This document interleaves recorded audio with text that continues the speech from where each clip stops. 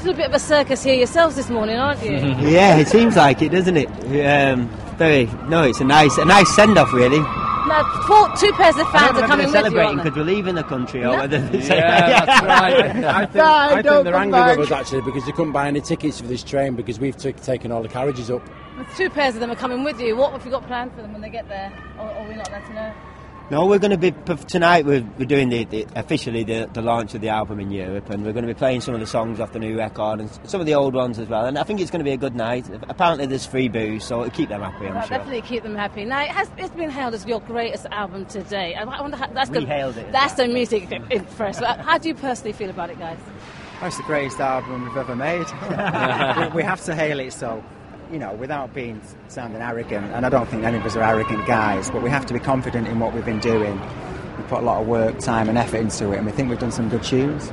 Now, you've let the baton go a little bit, Gary, on this one. Everybody's had a go and a bit of writing. Has that been quite a nice thing to do, an easy thing to do? The last album was the same. Since we've come back, we've all enjoyed being creative in the studio and just enjoyed sharing ideas, really. So this is a continuation of that.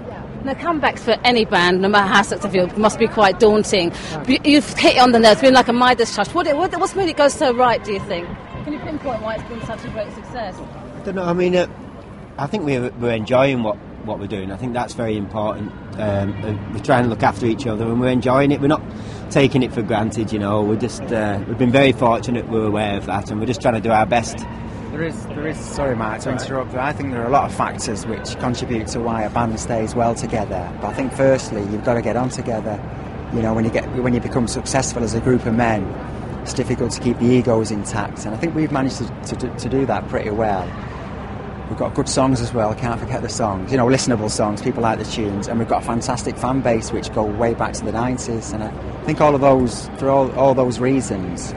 We're a nice story, aren't we, at the end of the day? And beating Michael Jackson in record ticket sales can't be bad either, can it? I know. 22 years ago that was, wasn't it? That was the highest selling tour until now. But that just goes to show what Jason said. We've got an amazing audience. They're very supportive, and they keep coming back for more. So we need to deliver big stuff to them this time. So Christmas #1, your biggest stuff?